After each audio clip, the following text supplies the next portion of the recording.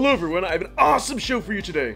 I'm going to go ahead and give my first look, my first impressions of Alwa's Awakening and Cathedral, yeah! And you're going to want to stick around, you want to see my first reactions and impressions of this, and this might possibly be the best Evercade cart released so far. Roll that intro!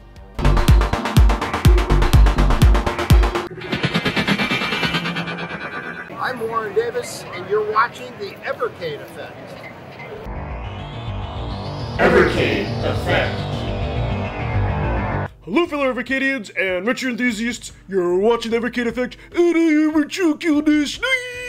Alright, so today, it's all about this. This card here.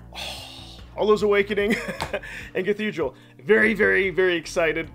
I'm gonna go ahead and take, my first looks into it, and just keep in mind, I've already gone ahead and I've recorded that footage, as I've talked about previously in my videos. As soon as I get a new cart collection, for the very first time when I play it, I go ahead, pop it in the VS or handheld, and record it because I want to give you all my first reactions and impressions. So we're going to go ahead and jump to that in a moment, and afterwards, I am going to go ahead and give you my final thoughts. And as time has gone by, I've been playing it since then, so I'm also going to give you all an update after we go through my first impressions and how I've been liking it, and I may possibly do a review on this as well, and we'll go ahead and talk about that. Alright, before we do get into it though, I do want to go ahead and talk about, take a look at the packaging, the inside of this box, very cool stuff. So let's go ahead and take a look at that, and then we're just going to dive straight in to my initial impressions. Alright, here's the front of the case. We're going to open it up and take a look at the cart itself. Check out the beautiful artwork, that looks freaking fantastic! Now we're going to go ahead and I'm going to show you the back here for a brief moment, and we'll take a look at the booklet. Your typical stuff. Nothing really special here, but cool nonetheless. And let's take a look at the booklet itself. We're going to go ahead and open it and thumb through some of the pages here. There's Cathedral, and look, the artwork is just so beautiful. This book really took me back. This is so nostalgic, and then I didn't realize that Alwa's Awakening, of course, is on the other side, and you flip the booklet over, which is just really, really cool. Let's see, you flip it over here and you see the cover, but yeah, I love the booklet. I love everything it comes with. Yeah! Alrighty, everyone, got my VS controller here. I've been dying to do Alwa's Awakening and Cathedral, so let's just jump into it. Alright, we got jump, and we have up, of course, I can't read that. Attack, plus upcast magic. Alright. Yeah. I normally go in and read the story and some other things, but I just want to dive into this. I'm very excited. Let's just jump into it.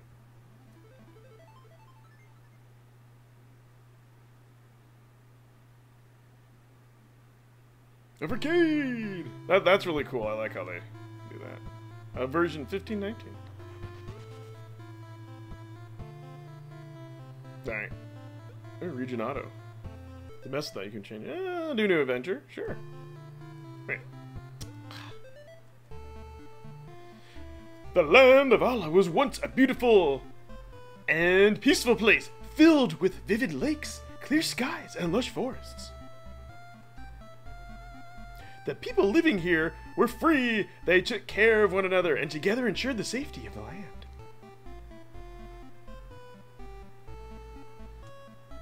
I think it just, okay.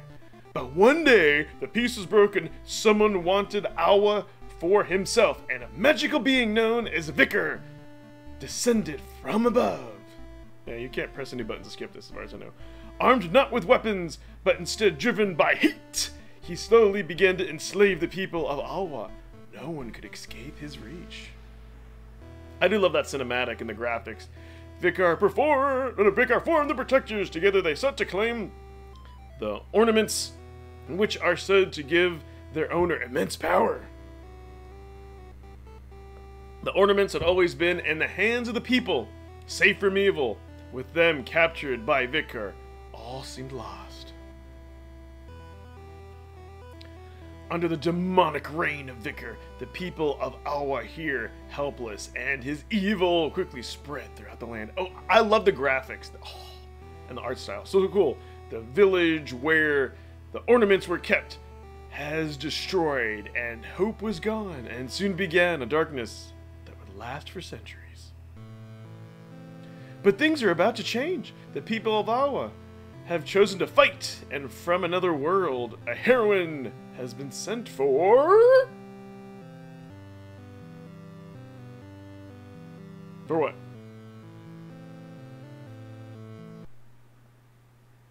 Forsaken Valley.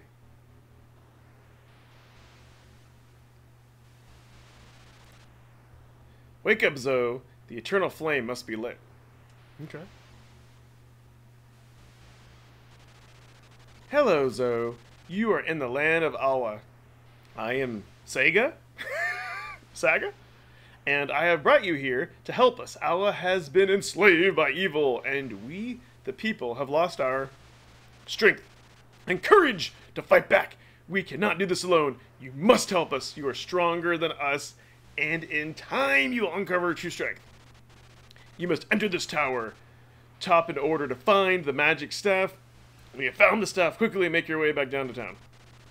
But watch out. There are many dangers and foes out there. Okay, not gonna actually play. I can't move!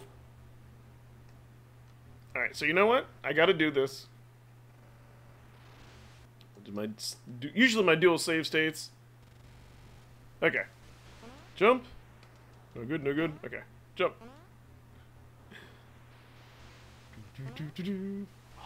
Okay, controls are tight so far. Yeah! I like this. The graphics, the art style. Oh. Whoop up! This is super cool. I don't know. I love this. This just feels like your typical Nintendo game. Feels kind of like Goonies. I don't know. It's just, I love... You find a magical staff. When you hold it, you can feel there is something really special within this item. Use with A to fight enemies and to destroy certain walls. Yeah, yeah, yeah! Okay, obviously I gotta come back later when I get a cool thing. Do I find death if I fall down here? No? Oh yeah! Yeah! The controls for this are super, super duper tight, which I know I keep saying that, but for a game like this, it's especially important.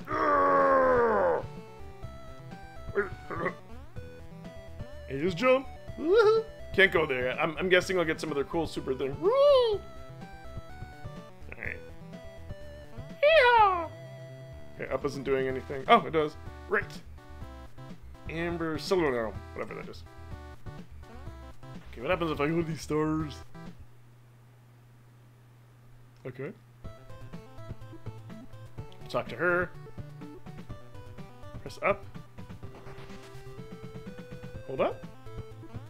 Huh. Maybe she's not a human, y'all. So this is really neat. This is a Metroidvania. What happens when I die? Where do I go? Where do I go? Death count 1. Oh, okay. So it gives you it'll raise your death count. So that's neat. And it puts you back here. And I've got the staff. Okay. I love this. This is super neat. I cannot wait to explore. I can see sinking many, many, many hours into this game. Okay. I'm loving this. And I knew I was really going to like these indie collections with just 2 top-notch quality games. Let's check out Cathedral. Now, keep in mind, for Cathedral runs natively, so I shouldn't be able to do save states or anything like that. Okay. Tons of buttons. Sword, jump, block. Secondary item. Summon soul, change weapon, inventory, map, control character. Inventory, hold, okay, or hold for map. Wow.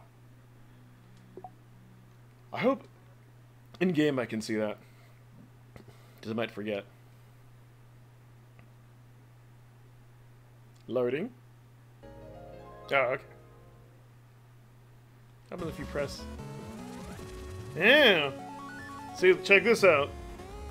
It does nothing. As one would think. Options! Okay, this video... Can I go back? Let's start this game. Start game! Press A. Okay, it actually matched up to being A. Oh, who do I want to be here? Ah. Can I do it? I. L. L. D. Kill Das9? No! Can I go back? No! Okay. Alright. I could just put Ed if I wanted to, but you know what? I want to be who I want to... Okay. Let's just do KD9. It works. Oh, start. Oh, you know what? There's an erase, but it's blocked. KD9! Da-da-da-da. Let's do it! And notice this fills, like, a lot of the screen, too. So jump. Jump, attack. I kind of wish you could remap that. Okay. Trigger buttons don't do anything yet. All right. Woo! Yeah, I don't know if I like Y being attack. Oh! Cool. Dang. Yeah. Press start. Details. A giant cathedral filled with monsters. What is this place? Find a way out. Ah! See those buttons. Okay, right, and you can't. Oh. So if you do press the button, you can go in here. You can go to options. Why isn't there... I really... Okay, I need to remap my buttons. That's the video. Pixel perfect. Oh, wow. So you can really go in and fine-tune this. That is pretty neat. I'm not going to mess with this now. Language. Jump. If anything, my only complaint is just getting used to the buttons. I mean, I know that sounds minor. Woo! This... Oh, this is super duper neat. Oh, like there's a chest down there. Eh? Oh, down an A. Up. Yeah. Okay, that's pretty neat. So at least it kind of tells you, right? So I can just do down an A here. So I wonder how like save points work. Gold. I assume there should be a save point somewhere. Woo! Ah! Around here. Woo. Oh, if I want to use my potion, I can press R1. I don't want to waste it. I see, 'cause I just got it.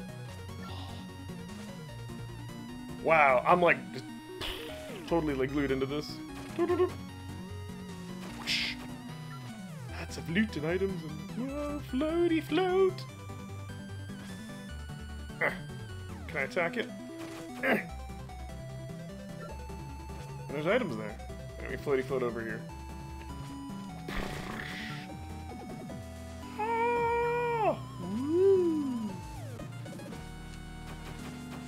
Hey, I want the items. I don't know what those things are. Again, if I hold down start quest to get out.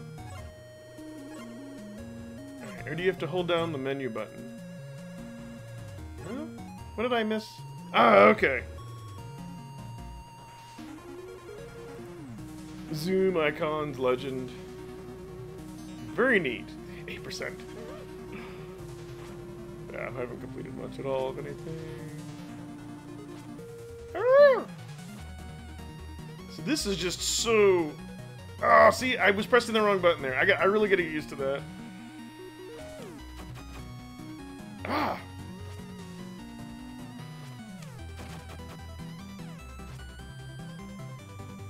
I'm just curious to see how really like where the save points work. Because in Alwa, you can just, you know, you can use save states. I mean, I'm fine with not having save states. I just want to know how to save. But, you know, I think there's another way for me to go, too. I think this is non-linear. Let's see. Die! You know, I keep wanting to stop playing this game, but I just can't. Yeah! Oh! What about her?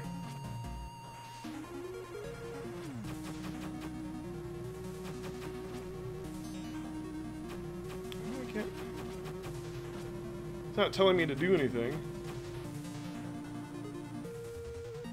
don't know why it said to hold. You just press the button and it does it. And then you press that. Okay. I don't know, maybe I was thinking like Castlevania Symphony of the Night, you save at the statue there. I don't know. See, now I can go this whole way. I don't know which way I'm supposed to go, but look at all this. I didn't even mean to do that. Haha!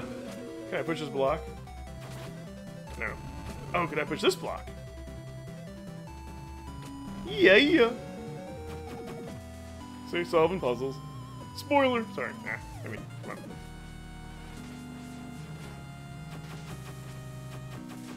Oh, wow. Maybe I'm not supposed to go this way, but yeah, I'm definitely gonna look in the book. See how, like, you're supposed to save. I didn't even see a save and quit option. What if I just do back to, like, if I do quit game? Quit game, yes. That brings you back.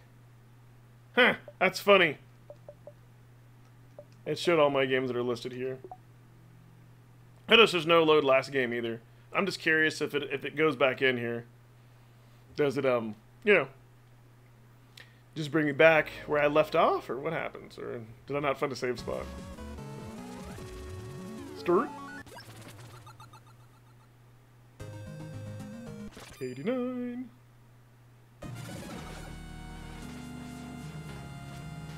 Oh. See? Maybe, did it automatically save when I came back here? I don't know, because yeah. Maybe it does automatically save it. Yeah, I think it automatically does save it this time. It'd be nice just to think on the screen. So I'll have to look in the instruction booklet, and I bet it tells you. But yeah, I am loving this. I'm loving this collection. It's what I've wanted. Let me go ahead and flip back, and I'll give you my my final thoughts and what I think of this so far. And we are back. All right, so those are my initial thoughts and impressions. Now, as I mentioned earlier, I've been playing this for at least over a week or so now by the time you're seeing this video, and I did want to give a little bit of an update. And I meant what I said earlier. I think this might be the best cart Evercade has released so far. I'll even go on a limb and say that Cathedral is probably the best game. I have been loving that. It's everything I've wanted in a modern, retro, indie-style game. From the art style, play controls are tight. It utilizes all the buttons, and both on the handheld and on the VS, there's a different layout for the handheld. So yeah, this is just, if you love Metroidvanias, you're going to love this. I'm having a blast playing it. I'm also playing Alwa's Awakening. Don't know why I keep calling it that. And I've also been enjoying that too, so I flip back and forth if I get like stuck in Cathedral. Cathedral is just great. The way the save system works, it's punishing if you die. Not too punishing though, you lose like 10% of your gold. I might go ahead and just do a separate review on Cathedral. That's how much I'm loving it so far. As I've always said, it's quality over quantity. I prefer these dual cart games or lesser cart games, like the Morphcat Collection, where we have these fewer games, we have polished games, but this is truly something special. So, what I want to know in the comment section below, have you bought this cart? Are you planning on getting this cart? You know, do you like these games? As usual, you know, am I talking crazy or am I on the money? Because both of these games are excellent. This is definitely holding me over until we get the new EXP. And those other carts, now when those other carts do come out, because we're getting some serious arcade action with Irem and Toplin and the Capcom Collection, you know, will I find those better at the time? Who knows? But this is what I'm just saying right now. If you would like me to review either of these games, you know, can I cover each of them separately more in depth? Let me know. And if you happen, if you happen to find this channel, as always, through the YouTubeverse, please like and subscribe! It really helps me out. And check out my secondary channel of Calling Retro Gamers, Me Retro Rich, and all those great YouTube things. Thank you so much, community. You're awesome. Bye-bye.